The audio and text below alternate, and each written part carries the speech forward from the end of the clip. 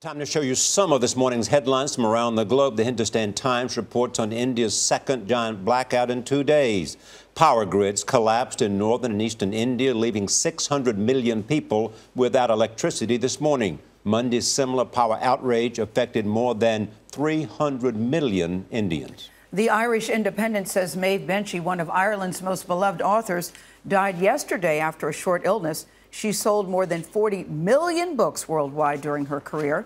Several of her books, including Tara Road, were bestsellers in America. Maeve Binchy was 72 years old. The Wall Street Journal reports YouTube is ready to invest more money on special video channels. YouTube owner Google has already spent $150 million to start dozens of new online channels. Some of those channels are drawing viewers and advertisers, so Google will invest another $200 million to upgrade and promote them. And the Cape Cod Times in Massachusetts has a new shark scare this morning. A swimmer says he was bitten on the legs on Monday. Sunbathers on the shore saw a very large black fin in the water with him.